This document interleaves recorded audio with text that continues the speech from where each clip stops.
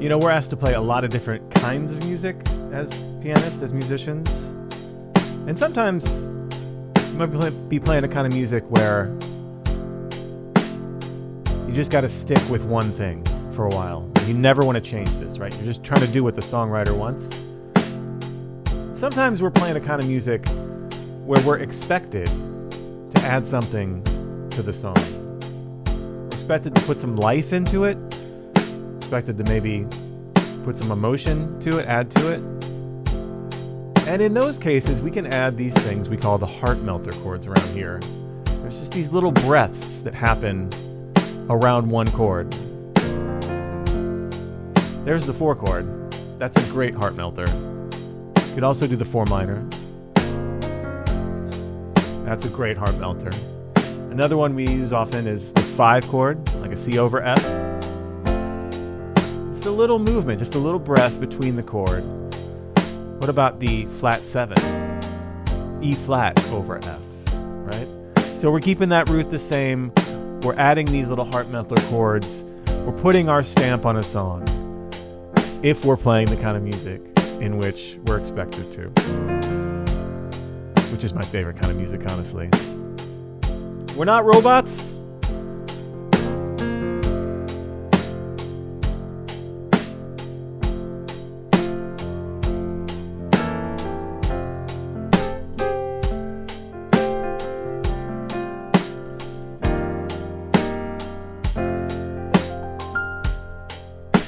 These are the heart melter chords. Thank you everybody for being here today. My name is Adam Annis. We are going to do a little bit of a heart melter workout. We're going to take those 4 different chords, the chords that we can use to just take a little bit of a break from whatever chord we're playing. And we're going to take them through all 12 keys. It's about a 12-minute session that we've got queued up here. And we're going to be working, again, through all 4 of those different kinds of chords. And we're going to take it through all 12 keys. Get to your piano. Let's play together. Let's work out together here. Before we do that, a couple of housekeeping things. If you love these kind of videos, you might hit the like button. You also might hit the subscribe button because here at Open Studio, we go live all the time. Every other Saturday, we're going live. Also, there's a PDF here in the description. You might just grab that right now. That is yours to take for free, so you can practice these on your own. And again, just a reminder, these are the heart melter workout chords that we're working on today. And it is brought to you by Open Studio. Go to openstudiojazz.com because we have a free trial where you can try it for yourself for 14 days. Do not miss that. Okay, here's what is happening today. Here's what we're going to be working on. We're going to be working on what I'm calling the 4 breaths. So as I set up in that intro, you know, these chords are not part of the song. They're just something that when we're playing a style of music where we're expected to add to things, something live with other musicians where we're helping to form the sort of harmonic landscape as the pianist, these 4 chords are, I think, invaluable for that task. They just add a little bit of tension and release to what could be a little bit of a monotonous situation of playing on one chord for a while. So those 4 breaths are the 4 chord, right? So here for an F, it's like a B flat over F. So we're not changing the root. We're keeping that F on the bottom always. The 4 minor, like a B flat minor over F. The 5 chord, like a C or a C7, or even a big, you know, C diminished sound, depending on what kind of music you're playing, how tense you want it to be, all over F. And then finally that flat 7, right? That E flat over F.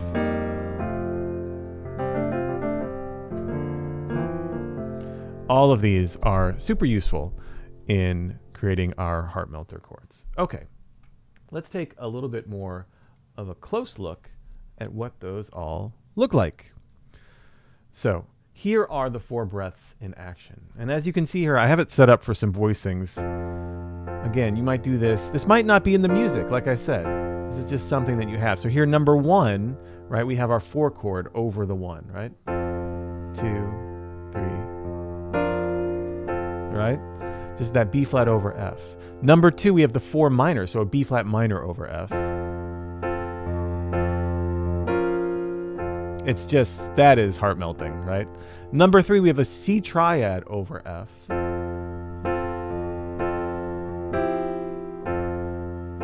It's kind of a Michael McDonald-ish sound, eh? And number 4, we have the E flat. This is like a grandiose kind of sound. Right? A little bit of that modal interchange. And F7 sus here. All right. So those are the 4. And again, download the PDF so you can keep track of all these as we go.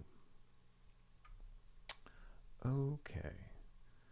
So our workout today is going to start in F.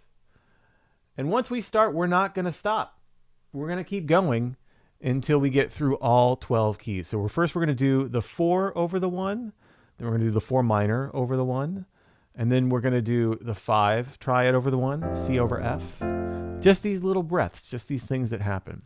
And then we're going to do that flat 7, that E flat over F. And then we're going to take it up chromatically to G flat, then G, then A flat, then A, then B flat, then B, then C, then D flat, then D, then E flat, then E. And then we'll be done. We'll be back at F. And I want you to try to follow me. So I didn't write out any specific voicings here because there might be instances when we're playing through this where we are going to add complexity to our voicings. We're going to do something a little bit fancier. And there's going to be times where it's just going to stick to really basic triadic inversions. So, are you ready? Shall we go on this journey? Shall we begin our session? We've got 12 minutes queued up, and once we start, we are not stopping. So you might take a big stretch. You might take a big, deep breath here.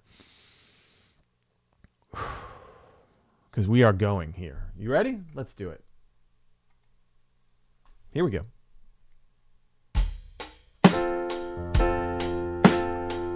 Here's our first one, 4. Just on beat 4, just that little breath.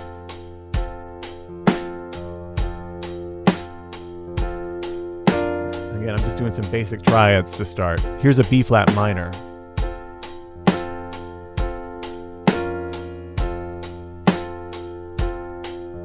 Let's do that again. We're going to do all of these twice. Here's our 5 triad in C. Again, F is always in the bass, right? Let's do that again.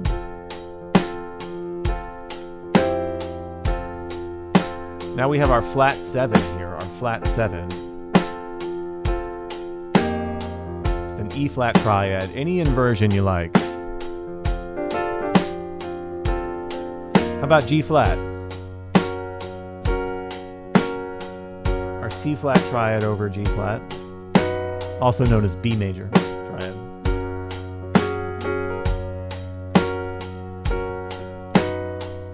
Let's do a B flat minor, eh? 4 minor, or sorry, a C flat minor.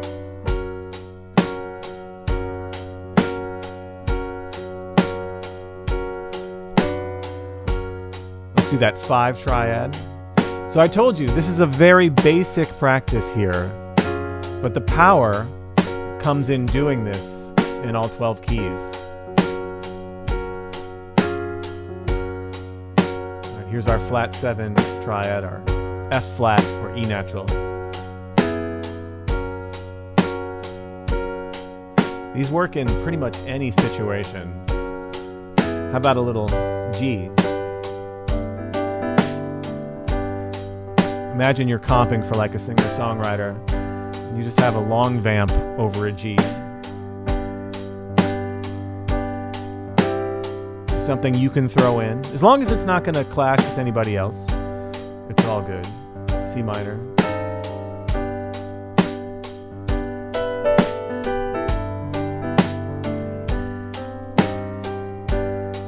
How about a D here? How about a big D7 this time? All over that G. Maybe with the flat 9 this time? That's very tense. I love that one. Here's the F, that flat 7. This is the 4 there. Let's go to A, flat. Lance says, okay to arpeggiate the breath chord? Yeah, the breath chord, any of these chords, okay to make it however you make it. You might change the groove up here as we get deeper into this. There was that 4 chord. How about the 4 minor, D flat minor? How great is that? It's very Beatles-esque.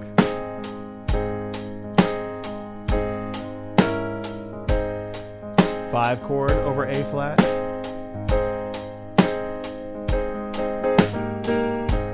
Just a little breath. It's just a little movement, right? Doesn't have to be this big event. How about the G flat?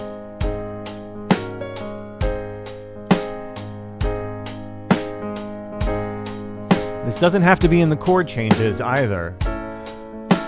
This is your decision, and it's a good decision.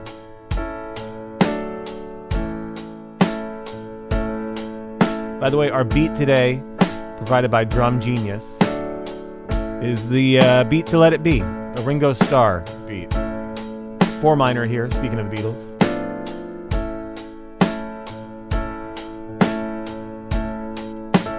Oh. How about the 5?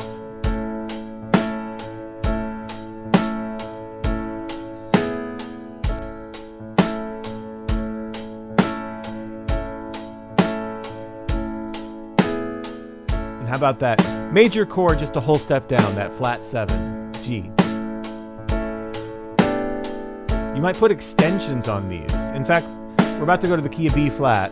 Let's start putting some extensions. So maybe it's like a B flat major 7. We'll do an E flat major 7 too. It's the most Bacharach-ish, Burt Bacharach style. Hey, let's do the 4 minor here, E flat minor, putting a bunch of like, you know, jazzy extensions. That's really nice. Great composition tool too. So let's do our F with like a big F dominant 7 flat 9 thing. Yeah. Maybe a sharp 11.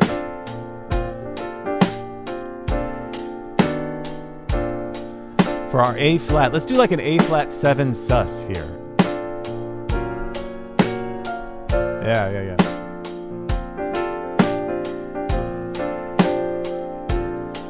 Key of B. I'm gonna go back to triads. B's too pretty of a key to put extensions on.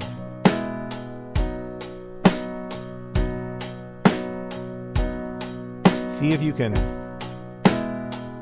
just hang out in this groove with Ringo here. This beat breathes for sure. It swings a little bit. Can you lock in? Here's the 5.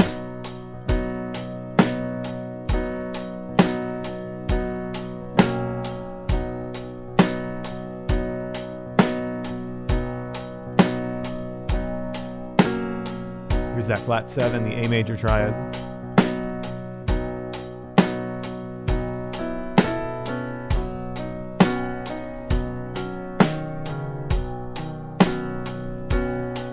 Key of C. Hey. Here's the F.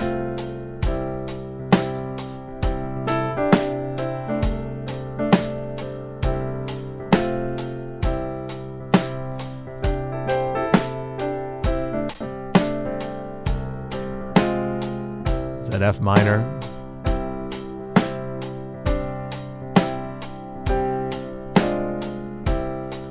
Here's the G.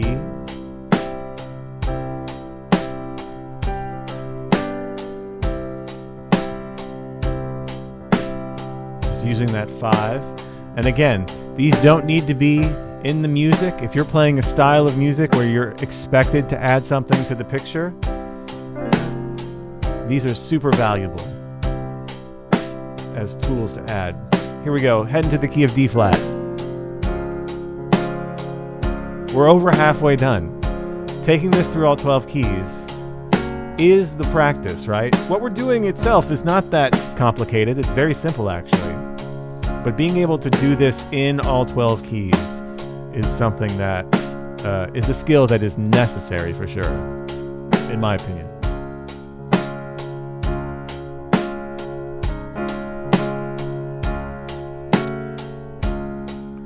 Here's our 5 chord, our 5 triad, A flat. Again, it's like Michael McDonald-ish, Journey-ish. That sound. Christopher Cross, that whole thing. C flat, what?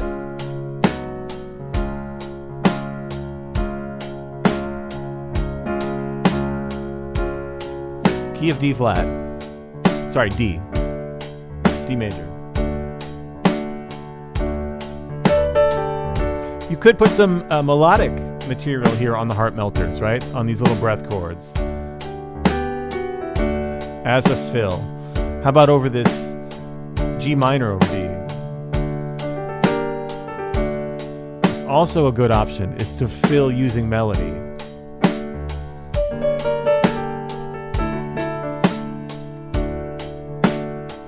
A over D. A.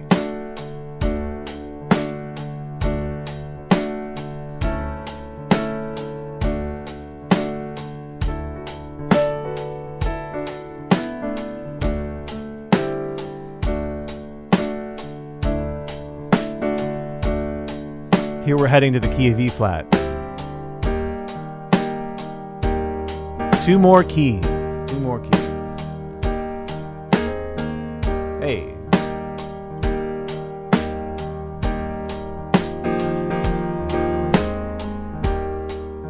How about the 4 minor?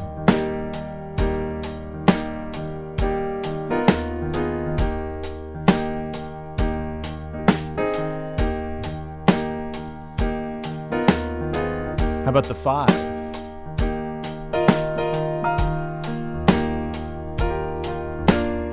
Whew.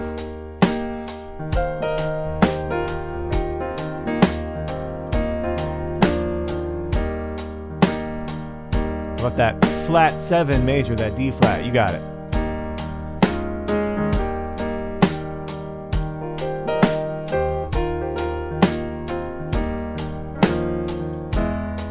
Last key, the key of E.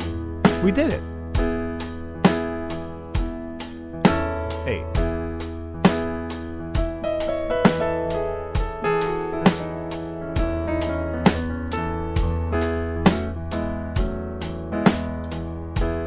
Four minor.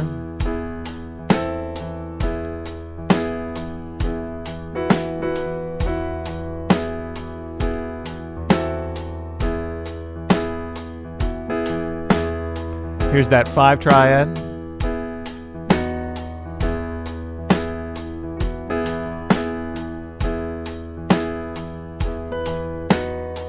Last one, that flat 7. D triad over E.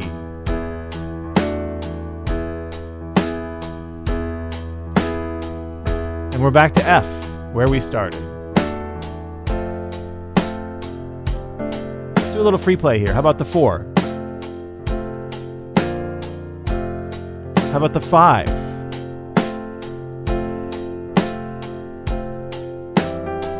How about back to the 4?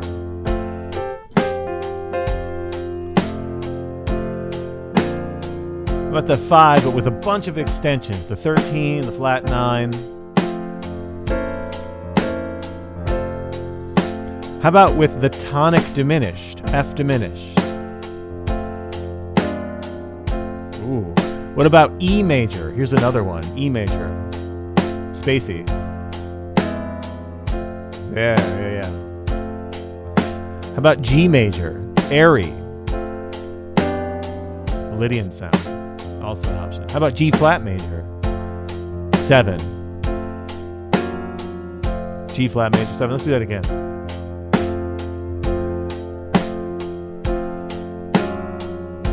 Good. See, these are all good. These are heart melters. And that's it. Thank you, folks, for your work today. As you can hear, these are incredibly, insanely fun to play. They are so useful. Again, if you're playing music where you're expected to add something to the picture, this is the first thing that I would add, are these chords between the chords. If you have one chord for one long time, you can just add a bit of tension and release. And it doesn't have to be prescribed. It can just be thought up in the moment. But these 4 breaths, right? The 4 minor, the 5, and that flat 7 major. To me, those are my go-tos when I think about what I hear other great pianists that I love doing. It's those 4 first and foremost. Thank you so much for your work today. I will be back in 2 weeks for another live session. Until then, happy practicing.